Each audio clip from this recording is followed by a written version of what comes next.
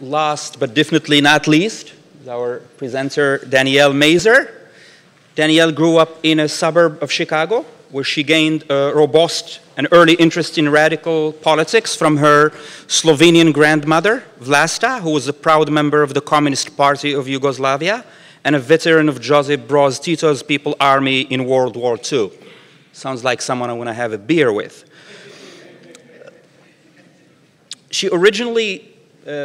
Daniele originally came to Colombia to study music business, but changed her major to cultural studies in fall 2012.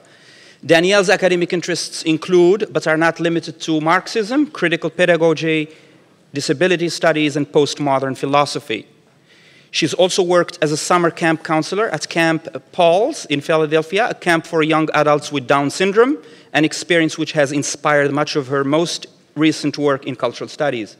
She plans to present her paper at the Cultural Studies Association conference next week, and then take a year off for travel, work, and applying to graduate school. The title of her presentation is Discipline in Bodies, Commodifying Education, Neoliberalism, and the Instrumentalization of American Special Education Reform. In order to better understand issues surrounding public education in the neoliberal era of capitalism, Daniele Mazar critically investigates educational reform and reformism to reveal the contradictory, market-based logic and instrumental rationality that informs and determines it. She argues that far from producing any progressive, democratic, and egalitarian forms and models of education, where the latter is seen as a public good, neoliberal educational reformism in fact reduces education to a commodity status, one that benefits educational industrialists and in the process reproduces the dominant social relations and class structures in society. Mazar focuses here on special education, and particularly on the Individuals with Disabilities Education Act of 2004, showing how the latter exemplifies these contradictory neoliberal logics and rationalities. She takes issue with the Act's essentialist presuppositions about disability as other, and claims that these reproduce the idealized subjects of neoliberal capitalism as autonomous, entrepreneurial individual. Not only that, the project also engages the work of contemporary critical pedagogy studies, pointing to some of its limitations and also urging radical educators to imagine a new educational institution, one that is divorced from the confines of the neoliberal educational structures, and one that is grounded on the notion that learning is a social process that should adapt to the needs of students of all abilities and capabilities. Daniele Mazar.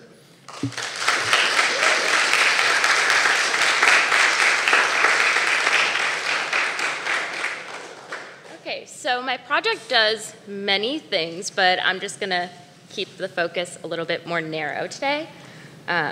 So in order to better understand issues surrounding public education in the neoliberal era of capitalism, my project critically approaches education reform as an event that illustrates the underlying market-based logic of the US public education system, which reduces education to a commodity status. In particular, the Individuals with Disabilities Education Act of 2004 exemplifies these neoliberal logics, as well as reveals essentialized presuppositions about disability as other, while reproducing the idealized subject of neoliberal capitalism as the autonomous entrepreneurial individual. In the US, special education programs for children with disabilities grew out of several major historical formations, beginning with European Enlightenment movements. Developments in specialized pedagogy in modern educational institutions are inseparable from major shifts in Western thought and their presuppositions about disability. Knowledge about non-normative bodies grew out of European Enlightenment culture and the belief in the perfectibility of nature through culture. Modern institutional isolation of social deviance produced a space in which individual bodies could be inspected, evaluated, and rehabilitated by a flourishing economy of professional medical practitioners operating on the logic of scientific rationality, hoping to empirically prove natural causes for insanity and idiocy.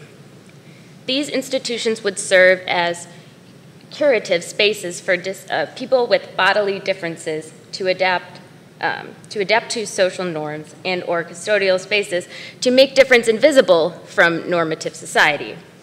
These European Enlightenment practices carried into the progressive era in the US, especially in the notion that the human condition and society could be perfected by a scientific rationality. This logic influenced the development of specialized educational practices as well as the early administrative practices of American public schools. The same biological and social determinist philosophy that penetrated early American educational institutions also legitimized eugenic practices in the early 20th century. In their book, Cultural Locations of Disability, Sharon L. Snyder and David T. Mitchell traced the construction of biological inferiority and deviance back to Western eugenics. American eugenics laid bare the social and national goals newly claimed for medical practices. It promised an empirically sound cross-disciplinary arena for identifying defectives, viewed as a threat to the purity of a modern nation state. Turn-of-the-century diagnosticians came to rely on the value of bureaucratic surveillance tools such as consensus data, medical catalogs, and intelligence testing, end quote. Traces of the surveillance of populations in order to detect social threats and or risks are found in the disciplinary techniques of social administrative agencies and their exercise of power over the populations they are, in theory, supposed to serve, including education.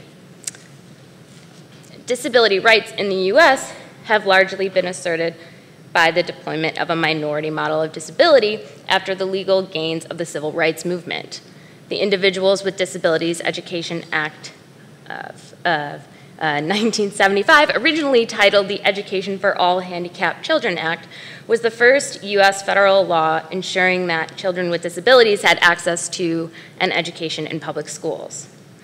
The law holds states and local education agencies accountable for providing students with disabilities a free and appropriate public education that emphasizes special education and related services, an individualized education plan, and the right to due process.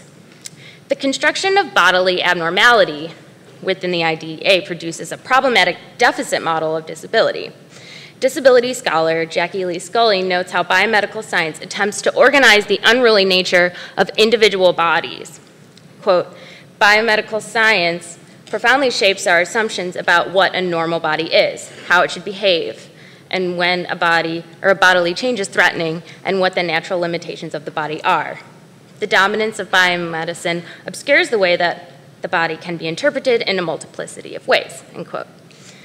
Echoing the curative notions of Enlightenment institutional practices, the IDEA not only offers a pathological definition of students with disabilities based on a physiological evaluation, but in order to qualify for benefits, a student's special education and or related service eligibility depends on demonstrating that their disability adversely affects their academic ability. Scully goes on to emphasize the ethical implications of biomedicine and its humanist assumptions.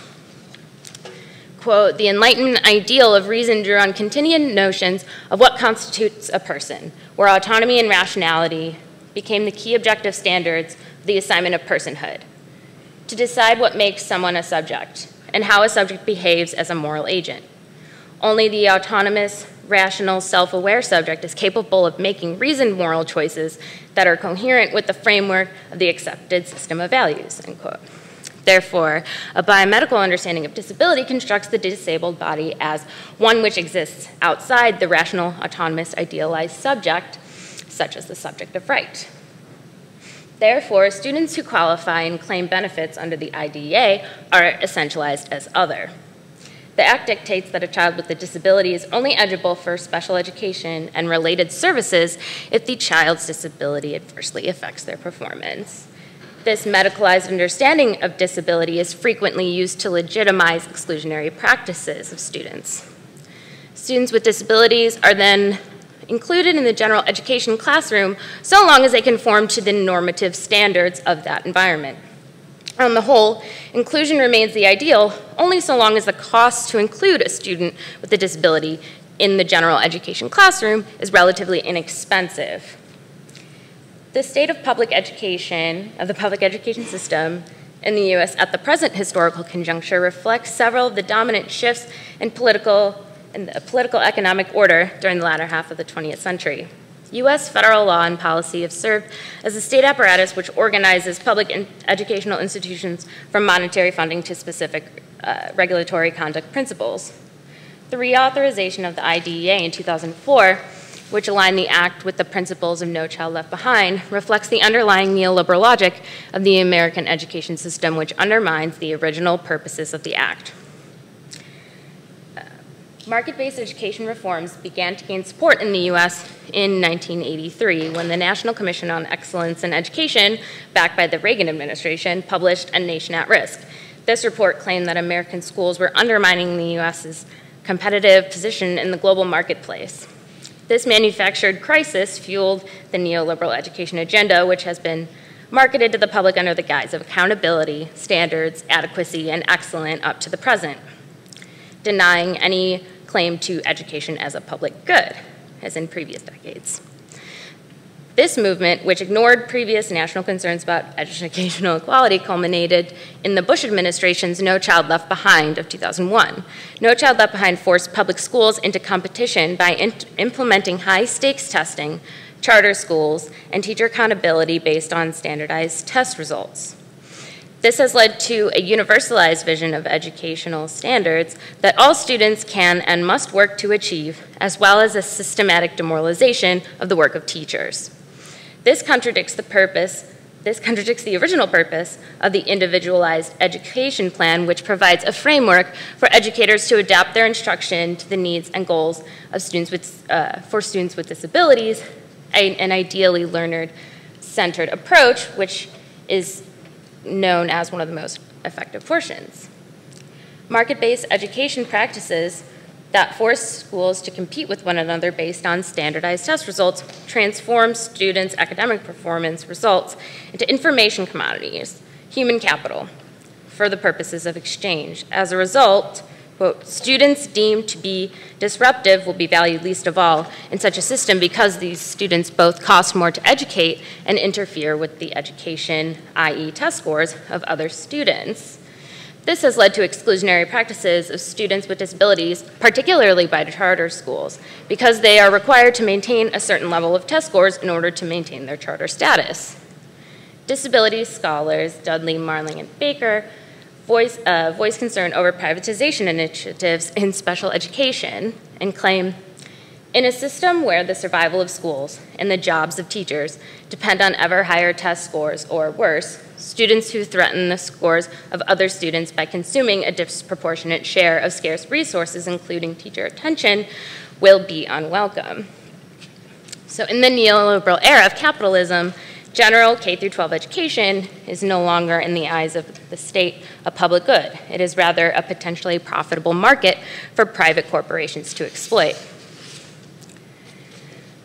The neoliberal state uses its power to support the reproduction of capital by investing in the opening of new potential markets for education corporations such as Pearson and McGraw-Hill.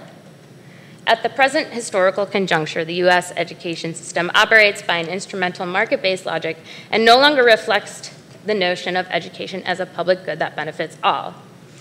As some of you may have recently heard, the neoliberal education initiative, known as the Common Core, has received nationwide backlash from parents, students, and educators refusing to administer standardized exams.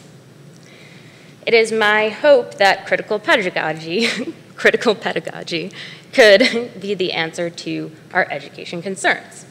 Critical pedagogy is concerned with contemporary neoliberal educational practices that marginalize individuals with or without disabilities. Theorists view schools as a space of possibility as well as a space which frequently reproduces problematic dominant ideologies. Henry Giroux and Peter McLaren express the potential of critical pedagogy in claiming, quote, critical educational theory begins with the assumption that schools are essential sites for organizing knowledge, power, and desire in the service of extending individual and social possibilities. This would require a learning environment that would not make any student into an other by all means necessary. Giroux and McLaren, in their introductory chapter to Critical Pedagogy, the State and Cultural Struggle, voice concern over the ways in which the state organizes policy reform around an idealized standard student by creating specialized programs for students who exist on the margins of the standard. Quote, the perspective that disadvantaged students could be the focus of special programs to remediate their deficiencies is in many respects as impoverishing and debilitating as the social and economic circumstances of which they are perennial victims, since it impresses upon the disenfranchised that it is their personal shortcomings as minority or economically disadvantaged groups which prevent them from joining the elite tracks that lead to university life and a better future. Giroux and McLaren, without explicitly stating it, are concerned with the neoliberal logic of education, which attempts to place failure upon individuals and remove any liability for the shortcomings of the neoliberal state to provide the means for a quality education for all students at any given level. It is my hope that rather than taking traditional reformist approaches to improving education, radical educators can take this opportunity of weakness in the neoliberal regime to imagine an educational institution divorced from the control of private capital and the instrumental market logic of the neoliberal capitalist state. In the hopes, or I would also hope, a more democratic educational structure would view learning as a social process that is capable of including students of all abilities and may adapt to their educational desires as well as needs.